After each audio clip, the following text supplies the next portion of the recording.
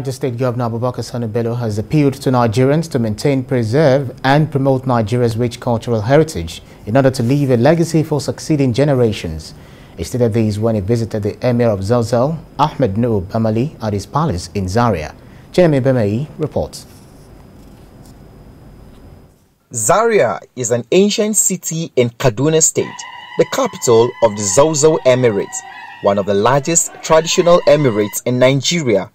The city was established as the seat of the throne of Zazzau more than 700 years ago, while the kingdom of Zazzau is about 1,000 years old. It is among the oldest and most populous kingdoms in northern Nigeria. Zazzau was a collection point for slaves to be delivered to the northern markets of Kano, Katsina, where they were exchanged for salt with traders who carried them north of the Sahara. History also records that the kingdom existed long before the advent of Islam in Nigeria, a reality establishing that the people had a manner of life and values independent of the religion, which also makes Zaria a melting pot of Hausa history and origins. In 1804, the Hausa ruler of Zaria pledged allegiance to Usman Dan Fodio, the Fulani Muslim leader who had been conducting a jihad in northern Nigeria. This resulted in a Fulani becoming ruler of Zaria in 1808. The Hausa ruler then escaped to Abuja, where he established a state now known as the Suleja Emirate, retaining his independence and the title of Sarkin Zazzau. The ruler of the modern Zazzau Emirate also uses the title Sarkin Zazzau or Sarkin Zaria. The present emir is from the Malawa dynasty and is also the grandson of first Fulani Emir of Zazzau, Malam Musa Bamali, the founder of Malawa dynasty.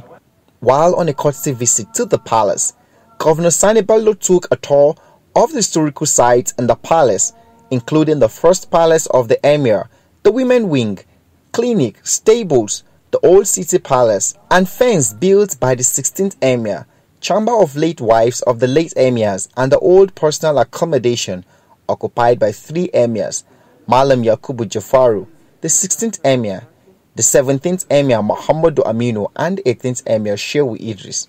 Some structures in the palace of this ancient city are believed to be over 600 years. The preservation of ancient structures that have been here since the 1920s and 30s.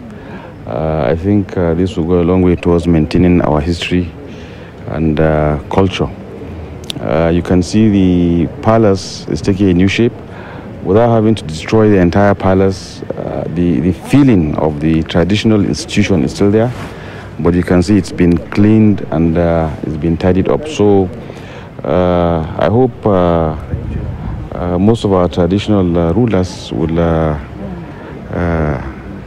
see what is being done here and do the same in their various emirates. He's a personal friend, and even though he hasn't been to the palace here since my ascension to the throne, but every now and then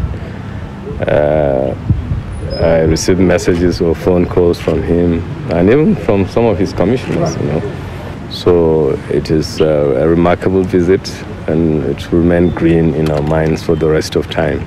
The secondary school curriculum in Nigeria does not have history as a subject, but historical landmarks like this leave a trace of history for upcoming generations. Emir Bamali,